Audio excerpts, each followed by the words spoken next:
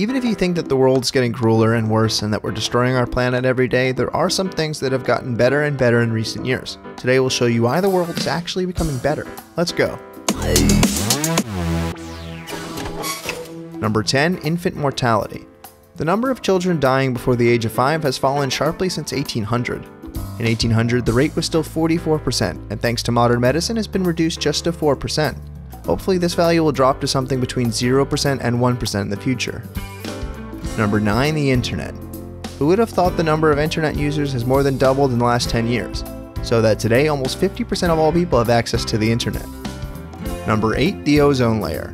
In 1970, 1.6 million tons of ozone-depleting substances were used. Today it's only 22,000 tons, a really positive development that of course will hopefully continue into the future. Number 7. Reading and writing. Nowadays, more people than ever can read and write. To be exact, 86%. 200 years ago, this value was still at 10%. Number 6. Water. Today, 88% of all people have access to water from a safe source. 40 years ago, things looked a little different. Just 58% of people had access to safe drinking water. Number 5. Child labor. Yes, luckily, we were able to improve here too. Over the past 70 years, we've been able to reduce child labor among children aged 5 to 14 from 28% to 10%. Nevertheless, this value can still go down. Number 4. Democracy. 200 years ago, just 1% of all people lived in a democracy. Today, we can proudly claim that almost 60% of all people live in a democracy, and this value continues to increase from year to year. Number 3. Leaded gasoline.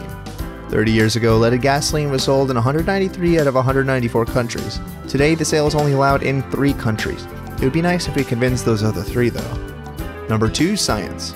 350 years ago, about 100 to 200 scientific articles were published each year. In the end, that means scientific progress was very slow. Today, it looks a bit different. Up to 2.5 million articles report new insights and progress in science each year. And last but not least, hunger. 50 years ago, nearly 30% of people still suffered from hunger.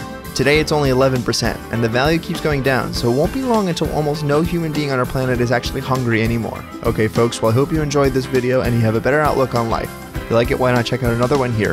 Until next time, bye!